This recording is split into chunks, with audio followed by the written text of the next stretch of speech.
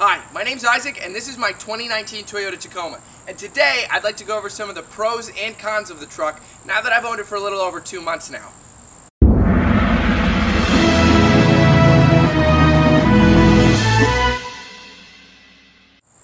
Before we get started, I want to thank you guys so much. My previous review of the Tacoma that I just did an overview on it has almost 10,000 views. That blows my mind. I never thought I'd nearly get anywhere close to 10,000 views on that video. So at this point it may be past that. I just want to thank you guys so much for your support, the likes, all the comments. I loved reading all the comments. There was a lot of positives and negatives even in those comments.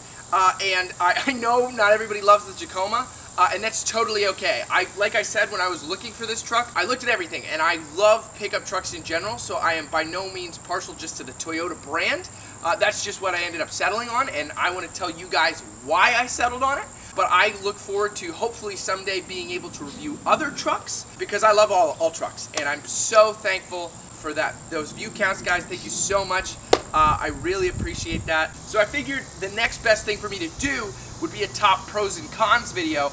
I have 5 of each. I might do 6 or 7 of a couple, just because as I look at the truck, as I go through the truck, there's a lot of stuff that I do like on it, and then there is cons. There's a lot of cons that I found on this truck.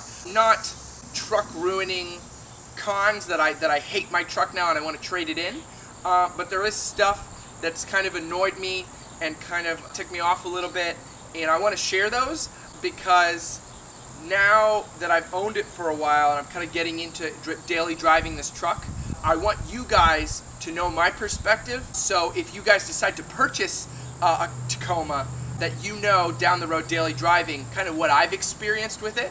That's so awesome if I can help you in your buying experience. So I don't want to be 100% positive. I want to show you the downsides of this truck. Some of them are a little silly, some of them are just stupid and me being nitpicky, but then some of them I think are sort of legitimate concerns for a vehicle in 2019 or just a pickup truck in general. So let's get started with the pros and then we'll get to the cons, because if I start with the cons, everyone will stop watching halfway through because I know you're all here for the cons. So let's start with the pros. Alright, so now up to my first pro of the truck. Gotta commit to the bit.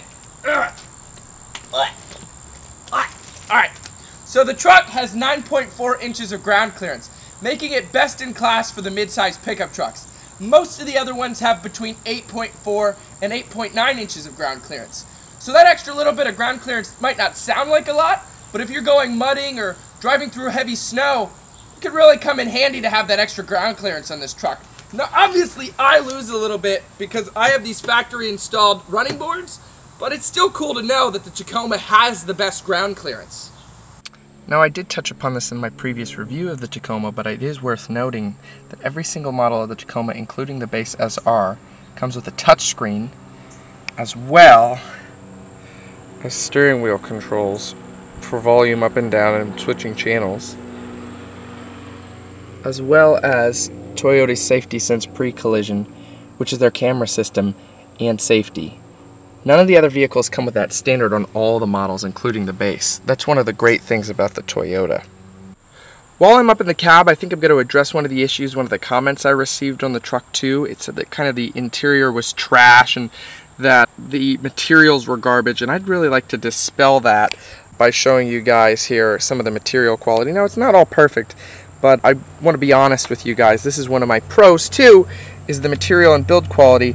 If we start on the door panel, this door panel right here is a soft touch kind of rubbery material. It's texture. I don't really know how to describe it, but it's very soft, and you're going to be laying your arm here most of the time. This front part is a hard touch plastic. Down here, hard touch plastic for the rest of the door, and then we have this kind of faux aluminum trim here. That's a plastic. Top of the dash is hard touch, but the steering wheel is leather wrapped on all the trims SR5 and above. If we move over, the seats are not leather. You can get leather on these. These are cloth seats. I really like them. They have good lumbar support.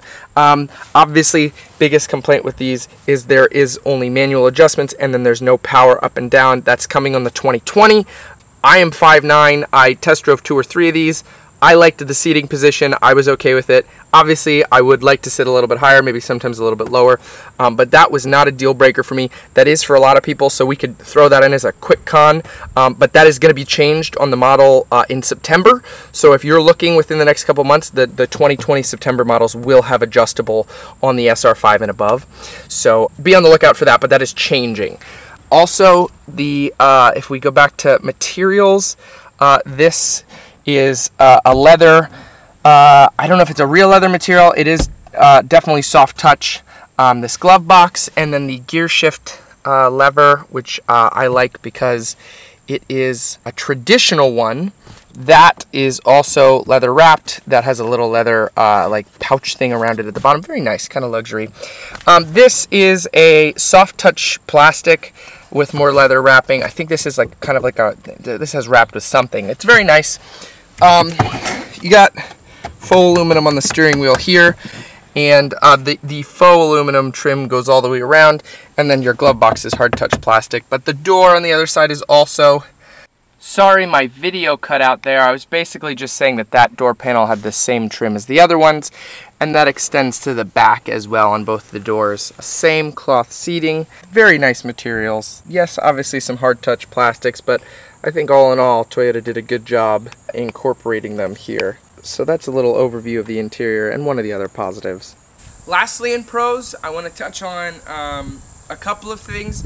Number one, I really like how it drives. It drives very smooth in my opinion. It really eats up the road, especially potholes and stuff. Really the suspension's to thank for that.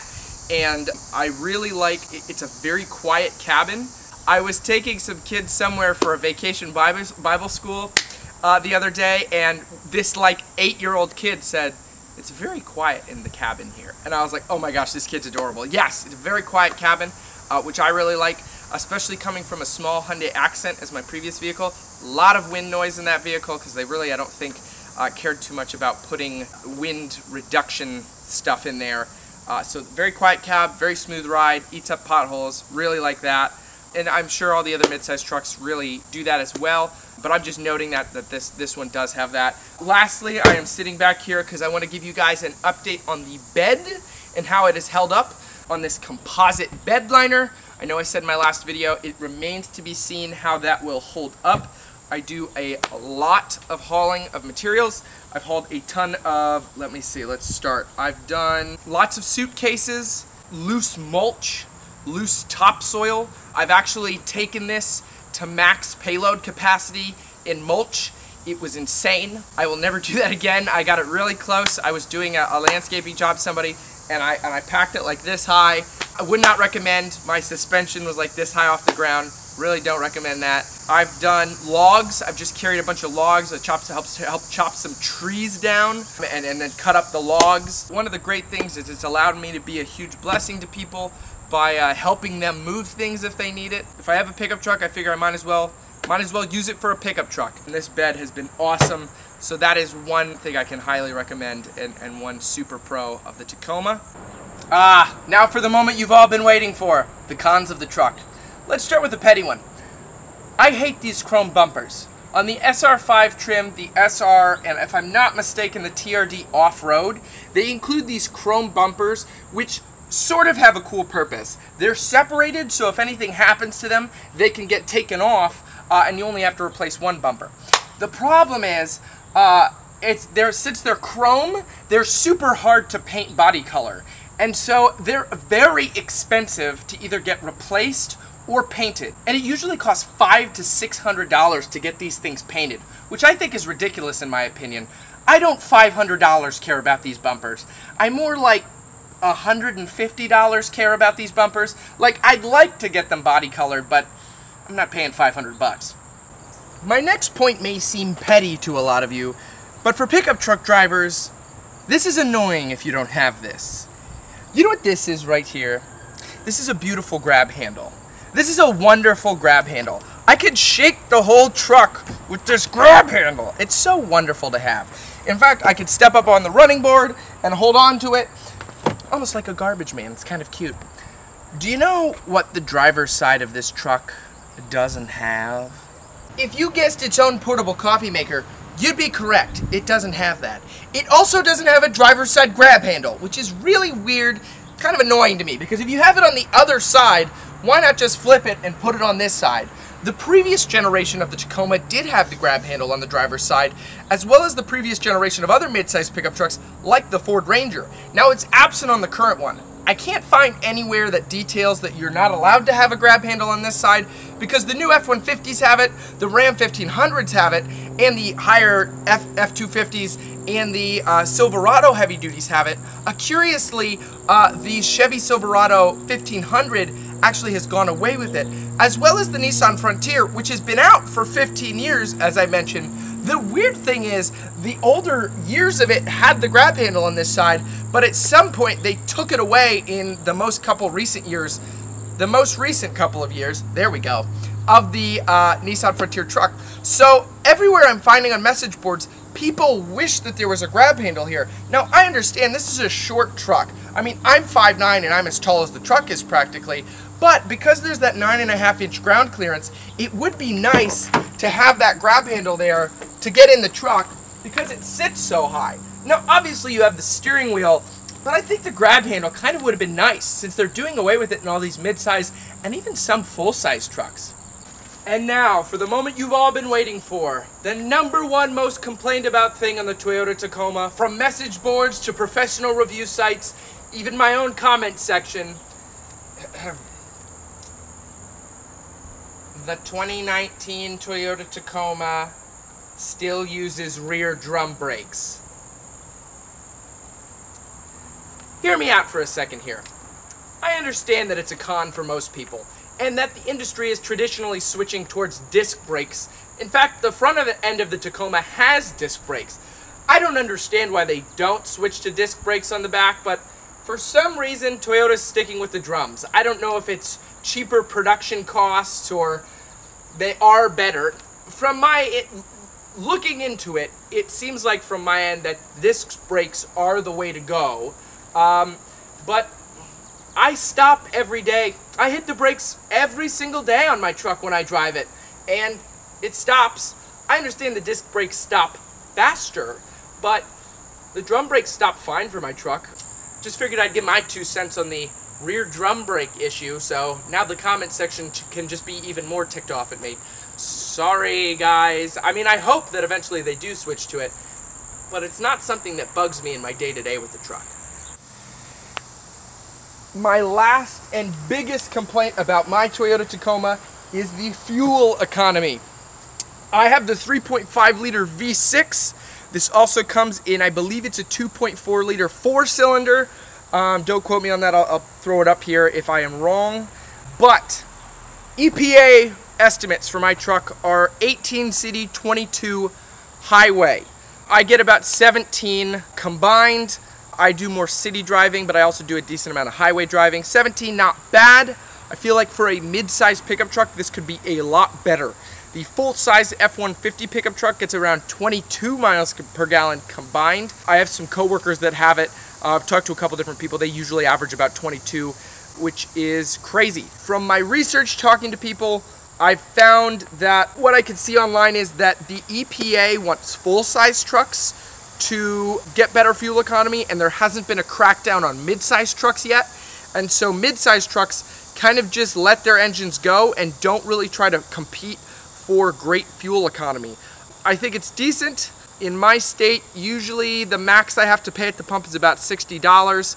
Not great, not terrible. I know people that usually have to pay a lot more at the pump for the full-size trucks and other mid-size trucks, but I just feel like it's really ridiculous that a mid-size truck is only getting 17 combined, and I don't really aggressively drive. I drive like a normal person, and so I think that the fuel economy should be better. And you say, Isaac, you have the V6 model. Why don't you get the 4-cylinder model? Why didn't you get the 4-cylinder model?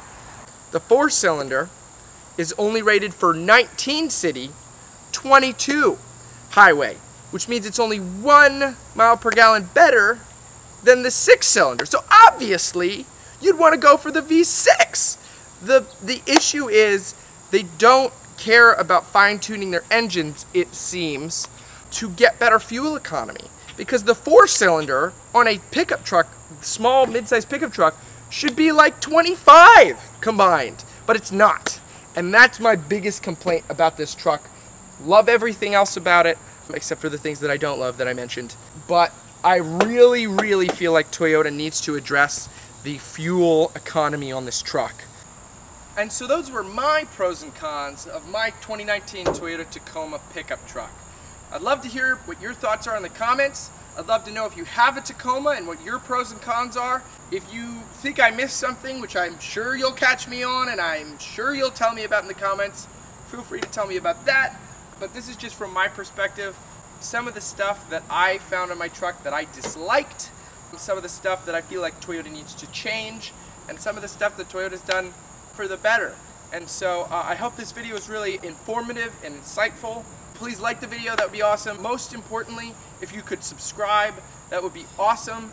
I guess there's a bell notification you can hit or something. I'm really trying to grow my audience so I can review more than just my pickup truck. I'd really like to branch out and review other pickup trucks. I'm gonna see if I can compare this to a Ford Ranger and review them side by side. That would be awesome. I know you guys would love that. I'd love to be able to do that. I'd really like to review a Jeep Gladiator and see if that is as cool of a new midsize truck as it looks in their advertisements. And I'd really like to delve into maybe the Chevy Colorado or a full-size truck. The new 2019 Ram or the new 2019 Silverado could be awesome. But before I could contact dealerships to ask them, I want to show them that I have an audience that wants to watch these videos. So if you guys could leave a comment, just watch the video would be awesome, and subscribe, that would be incredible. Thank you guys all so much for watching. Catch you in the next video.